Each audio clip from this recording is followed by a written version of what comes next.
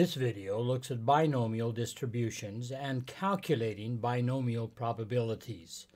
The key issues here, the things that you need to master, is the ability to look at a problem and recognize whether it is a binomial problem, and then recognize how the formula works for calculating binomial probabilities, and then finally recognizing how R has some built-in functions that do those calculations quickly and easily. Okay, let's go to it. We'll be a little informal here and just look at a pen and paper discussion. The idea that we're looking at is binomial distributions. Guessing on a multiple choice test is a good metaphor for a binomial distribution. Suppose that we had a multiple choice test where the only possible answers were A, B, C, and D. So if we're guessing, we've got a 25% chance of getting any individual question correct. We've got a 75% chance of getting any individual question incorrect. Now, let's suppose that we had just 3 questions on the test. And let's examine what happens in getting those 3 questions in order, right and wrong. I'm going to keep track of this with the binary tree. So let's suppose that if we're going up, it means that we got that particular question right. So here this first branch of the tree is talking about the first question on the test. We have a 25% chance of getting that particular question correct if we're just guessing. We have a 75% chance of getting that question wrong. If we get the first question right, then the second question, we've got a 25% chance of getting it right and a 75% chance of getting it wrong. So notice these branches are just referring to the questions. The Bernoulli trials is what those are sometimes called as we go along. So the first question we could either get it right or we could get it wrong. The second question we could either get it right or we could get it wrong. Question, if we got the first question wrong, then the second question we could either get it right or we could get it wrong. Now suppose that we're looking at just a 3-question test. Then the next question, the same thing happens, regardless of what's happened in the previous questions. On that third question, we've got a 25% chance of getting it right and a 75% chance of getting it wrong. So if we got the first one right, the second one right, then we still have a 25% chance of getting the third one right and a 75% chance of getting it wrong. And similarly with each of these other branches. So I've sketched in those probabilities. So if we go up 3 times in a row, that means that the first question we got right, the second question we got right, and the third question we got right. We could get the first question right, the second question right, and the third question wrong. Notice some of these other branches. We get the first one wrong and the next 2 right. The first one wrong, the second one wrong, and the third one right. So that's looking at all the possible ways that we could possibly answer the questions on this 3-question test. Now, let's calculate the probability associated with each of those different choices. Notice that there are 8 different ways that somebody could answer the test as far as right and wrong goes. Now the probability of getting all 3 of them right, there's only one way that we can do that, and that's going up this branch. The probability of getting all 3 of them right will be 25% times 25% times 25%, or 0.25 to the 3rd power. On the other hand, if we get the first one right, the second one right, and the third one wrong, the probability of that happening is going to be 25 squared times 75%. Okay, and now we can fill out all of these others. Notice this one.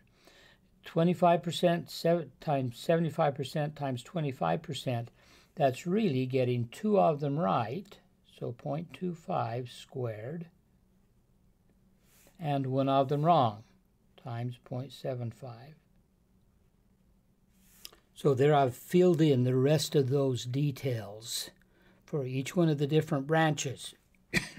You count up how many times you're going up.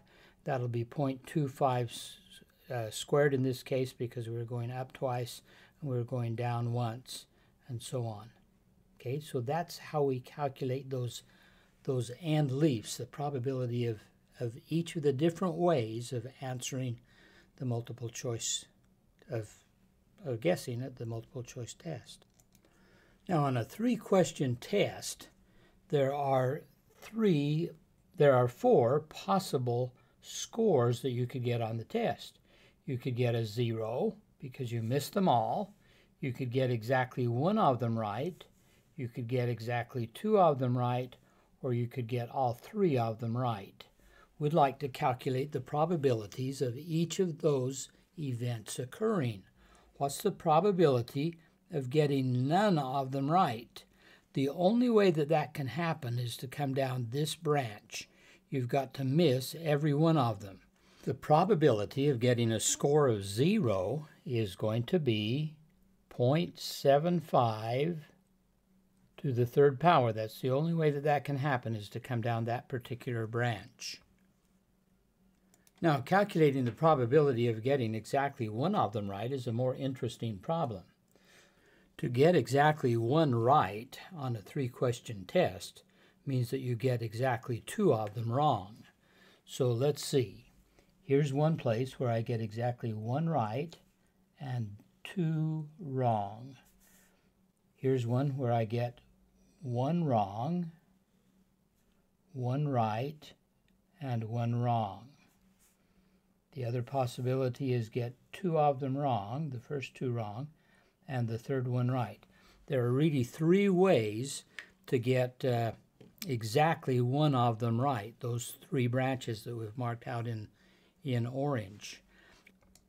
The probability of getting exactly 1 of them right is going to be this probability plus this one plus this one, and of course all of those probabilities are exactly the same. So the probability of getting exactly 1 of them right is going to be 3 times. I just noticed that I had made an error there. In this case, we have a 0.75 times 0.25 times 0.75. So this is 0.25 times 0.75 squared. Of course, on each of these branches where we're only getting 1 of them right, it'll be 0.25 times the 2 that we get wrong, 0.75 squared. So it'll be the probability of getting exactly 1 right will be 3 times 25% times 75% squared. On the other hand, the probability of getting exactly 2 of them right will mean that I've got 2 right and 1 wrong. Well, there's 2 rights and 1 wrong. And that would be that probability, which would be 0.25 squared for the 2 that are right, times 0.75, the one that's wrong. So here's a second place where I'm getting 2 of them right and 1 of them wrong. And here's a third place where I'm getting 1 wrong but 2 right. That means I'm getting 2 right and 1 wrong. Okay, so the probability of getting exactly 2 of them right is I'll need to add up this amount plus this amount plus this amount. They're all the same amount, so that's going to be 3 times 0.25 squared, because we're getting 2 of them right, times 0.75, the probability of getting 1 wrong, and we're getting exactly 1 wrong.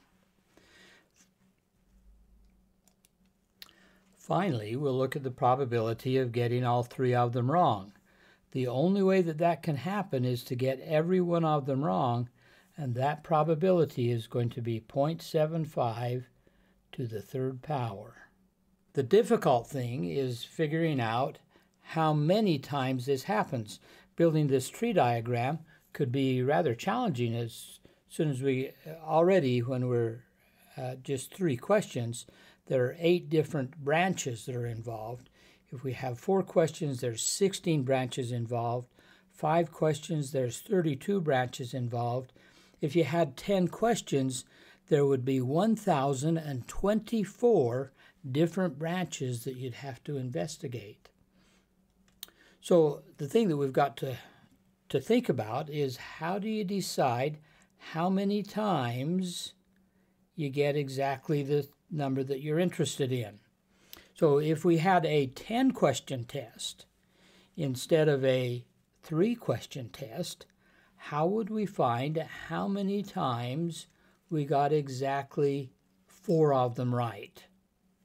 Some special notation is used for binomial probabilities.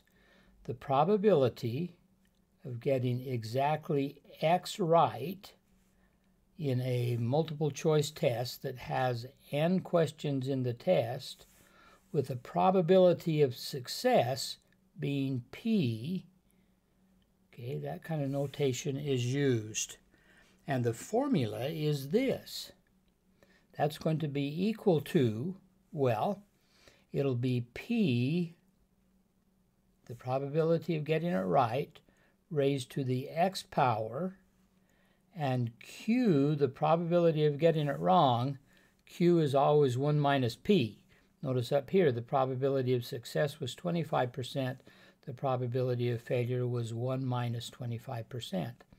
So it'll be P to the X power, the number of times that you had success, times Q raised to the number of times that you had failure. Well, if you had n questions and you had X successes, then you'd have n minus X failures. Okay? So that would be the probability of going down any one of the branches that had X successes and n minus X failures. The question is, how do you find this amount? The idea is to think about those n questions, and we need to choose a committee out of those n questions where X of them are right.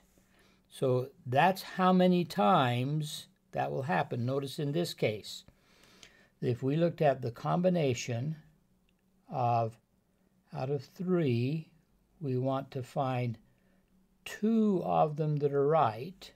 So we're looking for this number right here. We know how to calculate that formula. That's the combination formula. It's going to be 3 factorial divided by 3 minus 2, that would be 1 factorial, times 2 factorial. And just working that out, that's a 3 times 2 times 1. And this is just a 1 times a 2 times 1. And of course the 1's all cancel. And the 2, that gives us a 3. Okay? So in a more challenging problem, if we were interested in finding the probability of getting exactly 7 questions right on a 10-question test where the probability of success was 25%, then we could find that by looking at counting up the combinations of, out of 10, choose 7 of them to be right. That's going to be a challenging thing to calculate. And then 0.25 raised to the 7th power, because we're looking at each one of the branches where we had 7 successes, times 0.75. That's the probability of failure here, and there's going to be 3 failures. 7 successes and 3 failures, and we need to count up the number of combinations, the different branches where that would happen. Now that will take a little bit of calculation, because this by itself would be 10 factorial all over 3 factorials times 7 factorial. Boy, that R knows how to do this. R has a command called the density binomial. Density binomial of the number, the score that you want on the test, the number of questions on the test, and the probability of success. So if you can recognize that a problem is a binomial kind of a problem, then you can use dbinom to find the probability of any one of the individual scores. And R will just do this formula for you at that point. We'll look at other videos where we're actually using that command. Okay, there's the idea. You recognize when you've got a binomial distribution when you can model it much like a multiple choice test, where you're looking at finding the score on that multiple choice test. Then you're looking at the probability of each of the different scores. This becomes a discrete probability distribution. And this is the formula for that. We talked about where that came from. And this is a command in R that calculates that formula for us.